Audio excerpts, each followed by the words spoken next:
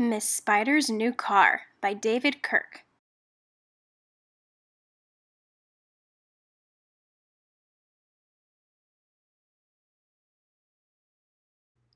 Mom writes we should come to tea.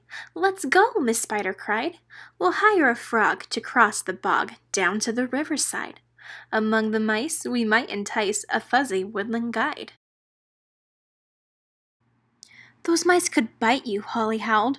There's a river full of snakes. To think of you atop a frog gives me the quiver shakes. It's much too far. Let's buy a car instead, for heaven's sakes. You're brilliant, dear, Miss Spider cheered. A car would be divine, with sky-blue shells and silver bells and shining bits that shine. Look over there, I do declare that one would suit us fine. Miss Spider grinned. We'll take it home, but Holly only frowned. Would it be wise to buy the first jalopy that we found? I'll ask the bee to wait till 3 so we can shop around. Mike Mantis crooned, This honey runs on nectar from a flower. Its two-stem engine is equipped with turbo bumble power and capable of reaching speeds of nearly 90 yards per hour. Poor Holly shrieked, It's much too fast. Please look out where you are going. There might be hungry rats down there. We have no way of knowing. How fine it is, Miss Spider laughed, to feel my top be blowing. Slicktail the snail, said Holly, calls this gem the S-Cargo. It looks all sleek and spirally, but the ride's nice and slow. The sail's snail, said Mrs. Spider, looks familiar, don't you know? This wheel is out of date, whooped Hop.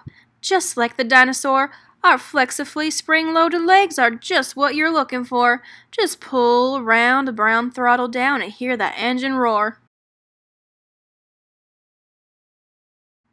Why travel on the public roads? Such trouble that brings.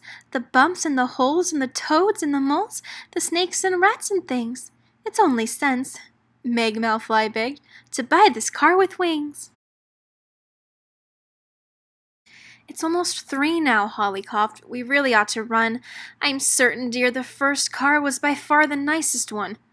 Just try this dream, Skid Skipper schemed, and then you shall be done. The springs are shot, Miss Spider moaned. I bounce with every bump. The steering's locked, the brakes won't work, no matter how I pump. That tree is getting awfully close. I think we'd better jump. Miss Spider wailed, They'll sell my car. It's nearly 3:30. Then Holly spied a dozing moth and whispered secretly, Excuse me, Sue, but could you do a courtesy for me? Oh, where's my car, my lovely car? She blew her nose and cried. A moth paid cash and drove it home, Bub Bumblebee replied. I'm sorry, ma'am, indeed I am. Me too, Spider sighed. But then upon Miss Spider's lawn, oh, what a dazzling sight! Proud Holly beamed. Moth Sue came through the way I hoped she might. You knew it from the first, my love. That little car's just right. Beneath the door, upon the floor, Miss Spider found a note. Another message from my mom. I wonder what she wrote. What fun! She wants to take us both out shopping for a boat.